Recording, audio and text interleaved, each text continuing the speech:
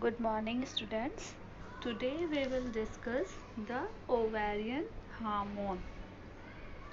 But before going to further discussion, first we will take a quick revision of ovarian structure.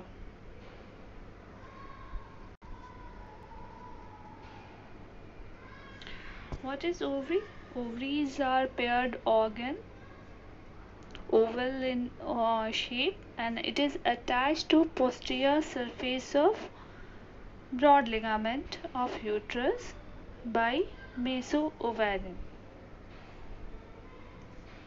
Meso-ovarian is a fold of peritoneum which is continuous with the outer surface of the ovary. The neurovascular structure enters the hilum of ovary via the meso-ovarian. The main function of ovaries are to produce oocytes and to produce the sex hormones estrogen and progesterone.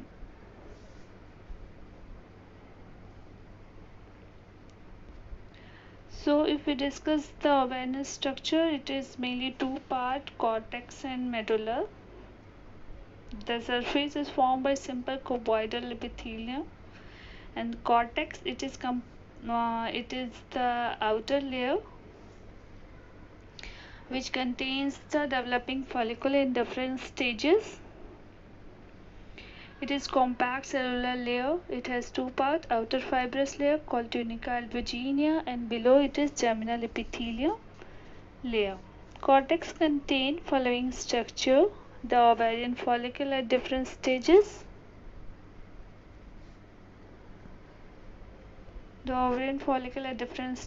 connective tissue cell and an interstitial cell which form the theca interna.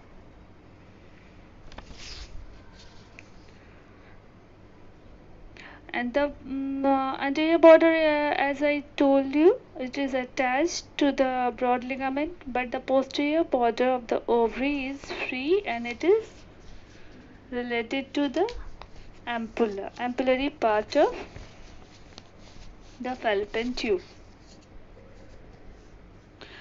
At the intrauterine life, around 6 million of primordial follicles are formed in the ovaries, but by the time of birth, the number reduces to about 1 million and rest are degenerated. And by the time of puberty, these number of follicles further reduces to around 3 to 4 lakhs. After menarche, during each menstrual cycle, only one follicle matures and releases its ovum. And during every menstrual cycle, only one ovum is released from any one of ovary, either left side of ovary or right side of ovary. That means both ovary doesn't ovulate at same time. It's on alternate.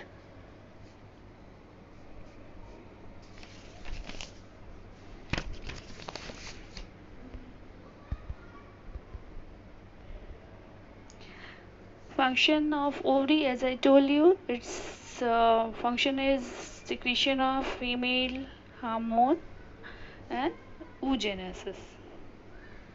Now, what are the ovarian hormones? What are the different? Not only estrogen and progesterone are secreted from the ovary, there are some other hormone which is also secreted from the ovary. First one is estrogen. Yes, it is very important. Its level is higher during the follicular phase and it drops just before the ovulation. The progesterone, as we have discussed, its level peaks during the second half of menstrual cycle or ovarian cycle after ovulation. And inhibin, relaxin, it is also an ovarian hormone, and in small quantity androgen is also released. So first we will discuss the estrogen.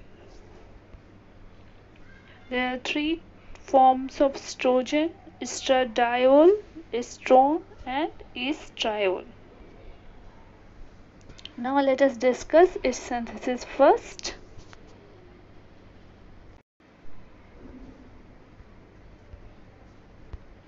So synthesis, it's first from cholesterol, it is converted to pregnenolone and then androstenedione. From androstenedione it is converted to testosterone, and by the action of aromatase enzyme it is converted to estradiol. It can take another part from here also, androstenedione to estrone and then estradiol. So estrogen is C18 steroid and its T half is 30 to 60 minutes.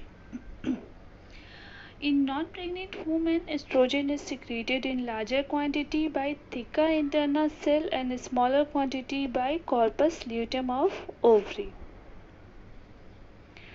But in pregnant women, the larger amount is secreted by placenta. The most potent form is estradiol. Estradiol form is the most potent form, and its plasma level during follicular phase is around 30 to 200 picogram per ml.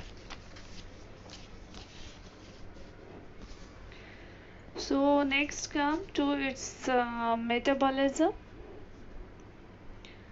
In plasma it is transported mainly by albumin and a small quantity by globulin, and it is degraded in liver and excreted in mainly in urine and a small quantity also in bile.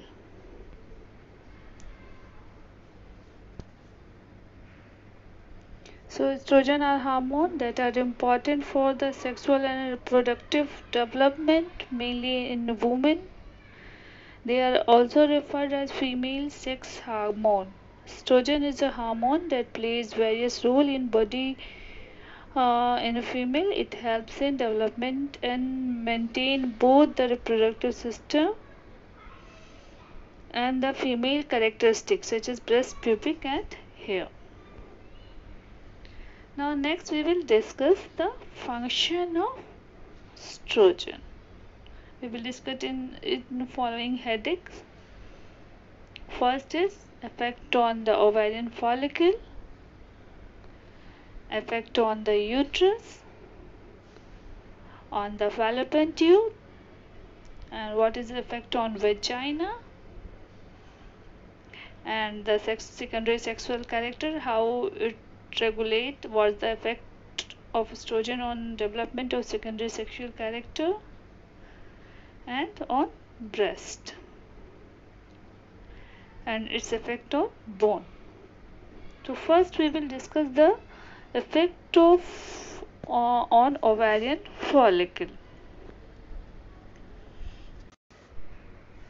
So effect on ovarian follicle. Estrogen promotes the growth of ovarian follicle by increasing the proliferation of follicular cell. The follicles increases in size. Gradually, it provides the follicle get nourishment from the estrogen. Under the effect of estrogen, the follicle grows from the primordial follicle to the primary follicle and ultimately the mature granulosa cell. Mature graphene follicle.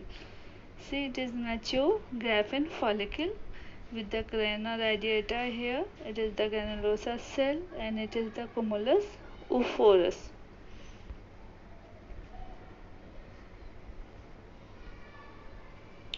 Then what is the effects on uterus? Estrogen prepares uterus for pregnancy. All the changes are towards preparing the uterus for pregnancy by increasing its size, blood supply, the effect on endometrial glands. Estrogen also increases the uterine contractility.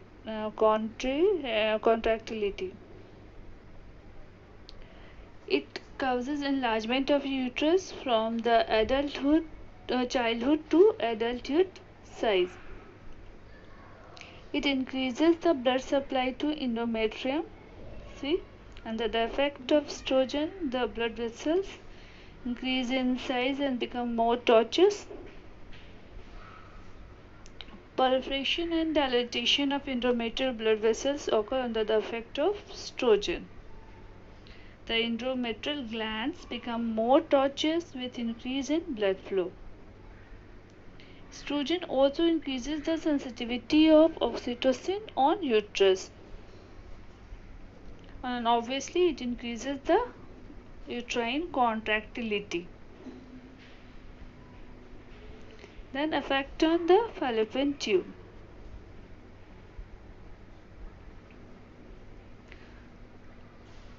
It increases the number and size of epithelial cells present on mucosal lining of fallopian tube. It also increases the cilia movement and enhance the proliferation of glandular tissue in the fallopian tube.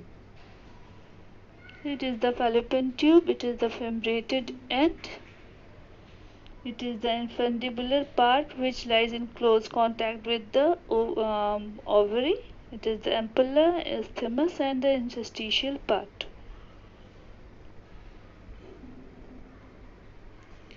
Now effect on vagina. It is the vagina.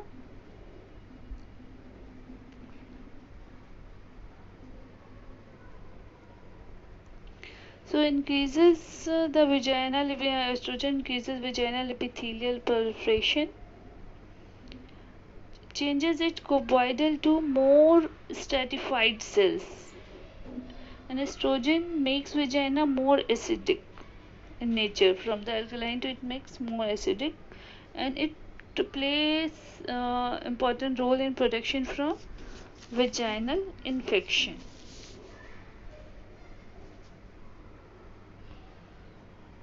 Now next is effect on secondary sexual character. Estrogen has very important role in development of secondary sexual character. The typical hair distribution like axillary, pubic and scalp hair.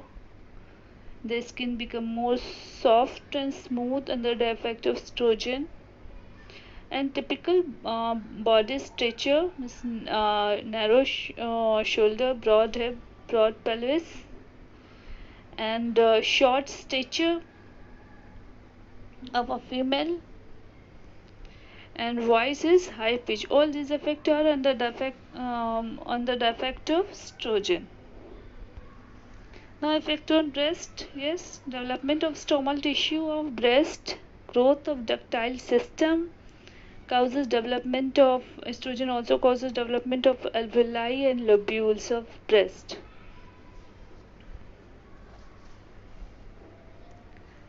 Now what is its effect on bone? Estrogen has anabolic effect on bone. It has osteoblastic activity, but it causes early fusion of epiphysis with the shaft as compared to testosterone in male, and it is the reason for the short stature of a female as compared to male. So testosterone increases the thickness of bone by increasing bone matrix and deposition of calcium. It also causes early fusion of epiphysis of long bone with the shaft, as I told you. You can see it here. And during menopause, this bone tends to more weak, most osteoporotic in absence of or in deficiency of estrogen hormone. So you can see here also it is the healthy bone, and it is the osteoporotic bone under low estrogen level. So estrogen deficiency is a pivotal cause of postmenopausal bone loss and contributes to age-related bone loss in both sexes. Estrogen has indirect positive effect on calcium metabolism, and its deficiency reduces both intestinal and renal calcium absorption. It is a major regulator of bone metabolism in men, and low estrogen level is associated with increased risk of fracture even in setting of normal testosterone levels. So estrogen has also some role in men also. Estrogen deficiency plays a prominent role in the pathogenesis of osteoporosis in both sexes. Now, what is its effect on metabolism?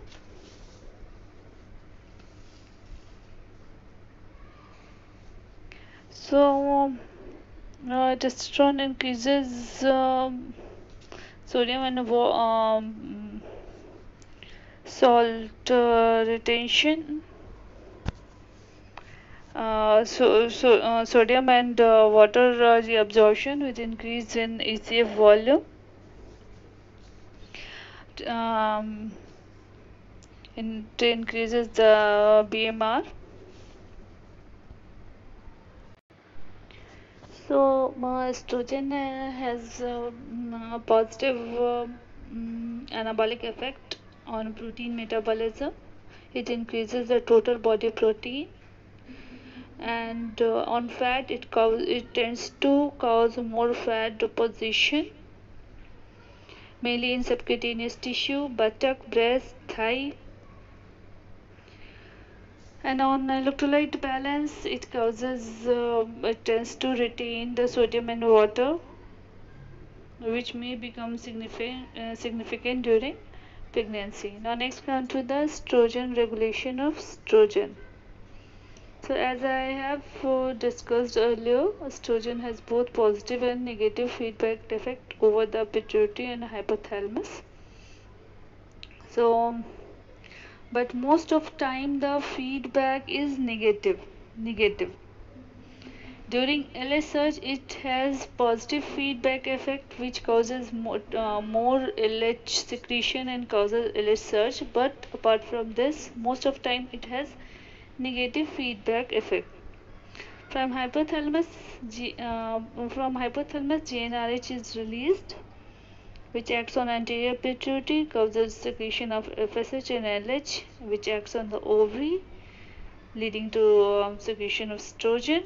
And estrogen in turn causes feedback inhibition over the anterior pituitary and hypothalamus, and its level is regulated.